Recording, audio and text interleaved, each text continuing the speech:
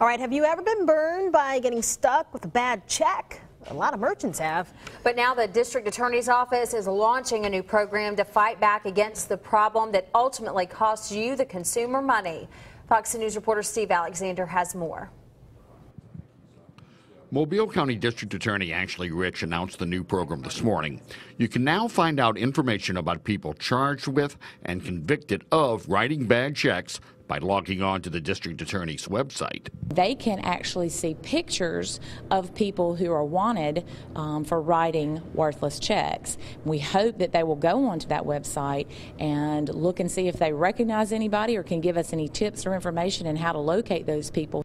You can also see how much they owe. Rich hopes the addition to the DA's website will be especially helpful to business owners. Merchants, the actual businesses, can go online and create a most wanted poster of people that have written them bad checks and put it up in their business. What's more, there's a place where people convicted of the crime can pay online by credit card. Merchants like the owner of Inside Up Boutique in downtown Mobile are just finding out about the new program. It sounds like a pretty good thing. Yeah. Absolutely. Yep. We don't have a big problem with that. We have had a couple of issues that ended up being resolved, but it takes time, and like you said, it costs money.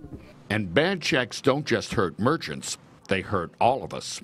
Someone goes into a business, buys goods, writes the merchant a bad check, then the merchant has to end up paying for that merchandise that has basically been stolen from them, and the way the merchant does that is passes along that cost to all of us.